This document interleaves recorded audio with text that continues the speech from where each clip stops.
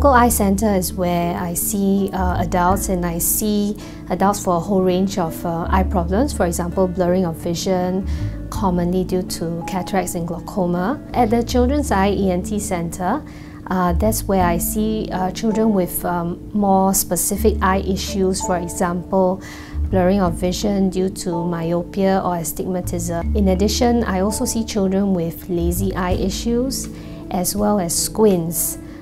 Squints are eye misalignment problems, and basically in children, if it's not detected early, it can lead to a lazy eye problem, which can subsequently cause poor vision development. In adults, the most common causes for blurring of vision is cataract, glaucoma, and these conditions, if not screened early, sometimes they, especially for glaucoma, adults can present at a late stage where vision is blurred and the visual loss is irreversible.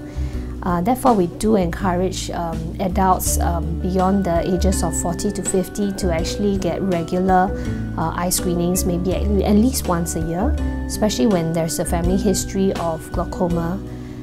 Cataracts are ever present in our aging population, and if adults find that with vision correction with glasses they still cannot get optimal vision, then it's about time to get the eye screen for cataracts. Cataract can actually be treated fairly easily these days with cataract surgery and lens implant, and increasingly we're moving on to earlier and earlier correction because the technology is much more advanced than before, and there's very little downtime. So myopia is the most prevalent eye disease amongst all the countries, and Singapore has the highest rate of myopia among school children. However, the good news is that myopia can now be controlled in a medically validated way. Previously, we used to just be resigned to having our kids wear glasses. However, now we actually treat myopia by reducing the rate of progression by prescribing an eye drop called atropine.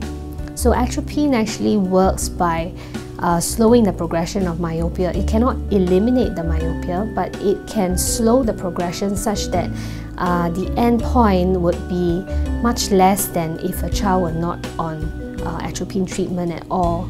However, not all kids are suitable for it, and they need to be assessed by the ophthalmologist to decide whether or not they are good candidates for this treatment.